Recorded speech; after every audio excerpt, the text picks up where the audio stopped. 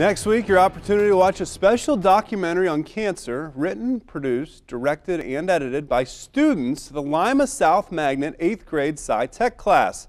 The project was an opportunity to learn about the various aspects of filmmaking, but there's a bigger picture. The students also learned about the intense impact cancer can have on a person, and they became passionate to help. In today's OIO in the Community segment, Jennifer's with 3 of the individuals involved with this project.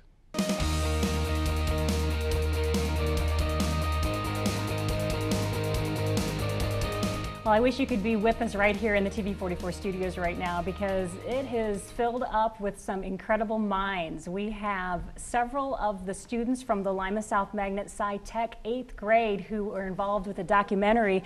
2 of those students are joining us here on the set along with one of the teachers, because they recently completed a 30-minute documentary focusing on the topic of cancer, an incredible program. They did a great job, and we get to show that to you here on TV44 in the coming weeks. But first, I want to take a moment to introduce you to some of these students and one of the teachers who were involved. To my immediate left is Michael Bishop, who is the director of the project. Next to him is LaKayla Lazenby, who did the hair and makeup for the project. And then to my far end is Mrs. Christina Fisher, who is an art teacher who was also very involved in this documentary project. And Christina, let's start with you. Why don't you explain to me about this special documentary that your students have recently completed? Sure. The documentary is called Living On, and there was a committee formed with Mayor Berger and the schools. They wanted to bring science somehow highlighted in our community.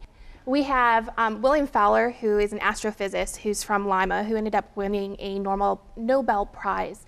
And so they wanted to somehow incorporate that and his connection with OSU. So they brought OSU in, and this year they really wanted to highlight Dr. Caligiuri, which is a cancer professor down at OSU. And in his statement, it talked about having a cancer-free community. And so that's what really started the committee talking about how everybody is touched by cancer, and they wanted people to be able to tell their story. So the idea of a documentary came up for our students to be able to tell some of those stories. And it's really neat to see. As I said, you're going to have a chance to see this next week here on TV44. Local individuals from the school and in the community talking about how cancer has either touched them personally or touched their families. Michael, you as the director of this project, why don't you tell me, what did you have to do? Give me a behind the scenes look at what it took to make this happen. To make this film, we had to sit down with a lot of people, and we had to try to get them to open up to some hard feelings that they probably didn't want to talk about. And then after we were done with all of that, we put it all together, and we took pieces and parts of it that were really good, and we just edited it all up and added the slideshows with all the voiceovers, and that's how we did it. So you interviewed quite a few different people. Yeah. Each one you had to sit down and talk. Was that tough to get them to talk about those difficult things in their lives? Some people, yeah, because of how recent the event was, they were really hard to they didn't want to talk about some things, but other people's were more open because of how long it's been since the occurrence. LaKayla Lazenby served as the position of hair and makeup. Of course, in the television business, you at home, you watch the finished product, but there's so many behind the scenes important aspects. And what did you have to do in that role to make this what it is?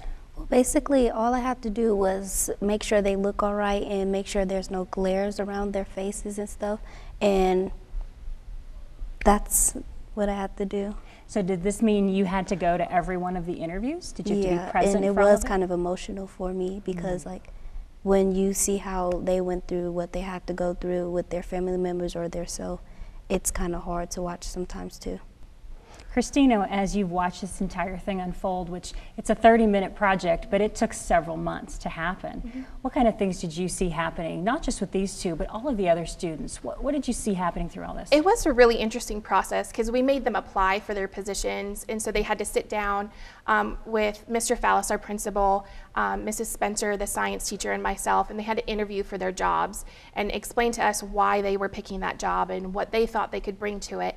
And then once they were assigned their jobs, it was really interesting seeing each one of them grow into that position, really wanting to work well with the other parts of their team, and just bringing them, I think, closer together as they were sitting through even just our first interview. We had all the kids in there for the first one so they could see everything happening. And they were so respectful, so polite, and just listening to these stories that were being told, like Kayla said, they are very difficult and hard to hear. And just the maturity that came about as we were starting this process, it's been really amazing to see them transform.